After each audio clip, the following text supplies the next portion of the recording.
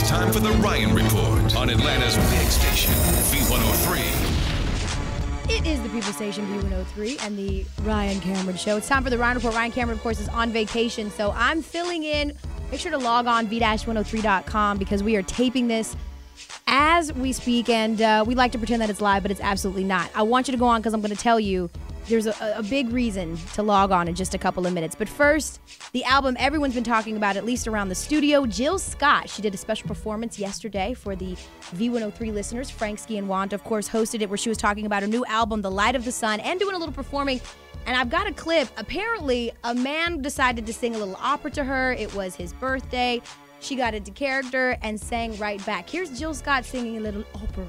Bravo signor padrone, ora incomincio a capir mistero. Beautiful. Happy birthday,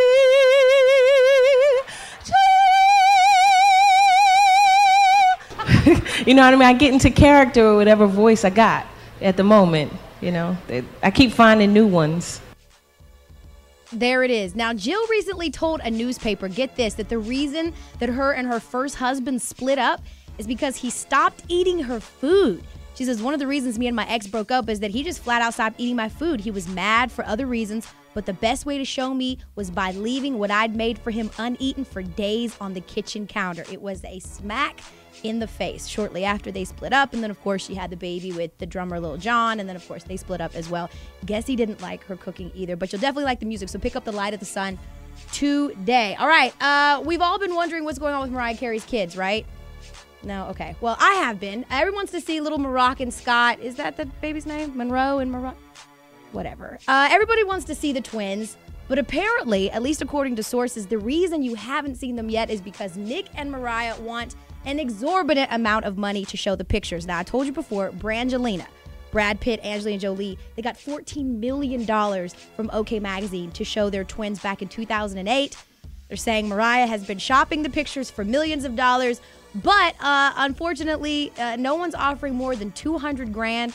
I say unfortunately, that's more than most people will make in 3 years, so it's not too unfortunate, but they're saying that they're not buying it so far. They don't want it. They'd like to have a little bit more money, and they'd like it to be a very tasteful mag. So we'll have to wait a little bit longer to see what happens with the twins. Don't have to wait too much longer to find out what happened to Rick Ross. This is unbelievable. Log on to v-103.com right now. He has officially joined the face tat people. Now, I know he has the little, like, diamond. He has his Maybach Music logo on his face as well. He's now decided to apparently add his favorite eyewear company.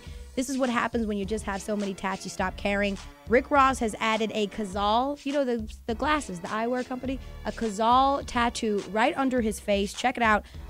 He's doing commercials on his face now. This is great. Unfortunately, he didn't do it on his body, which would have been more like a billboard. So I think he probably should have done that as well. Speaking of billboards, all this is being brought to you by D&K Suit City. This week, get 3 suits for just $150.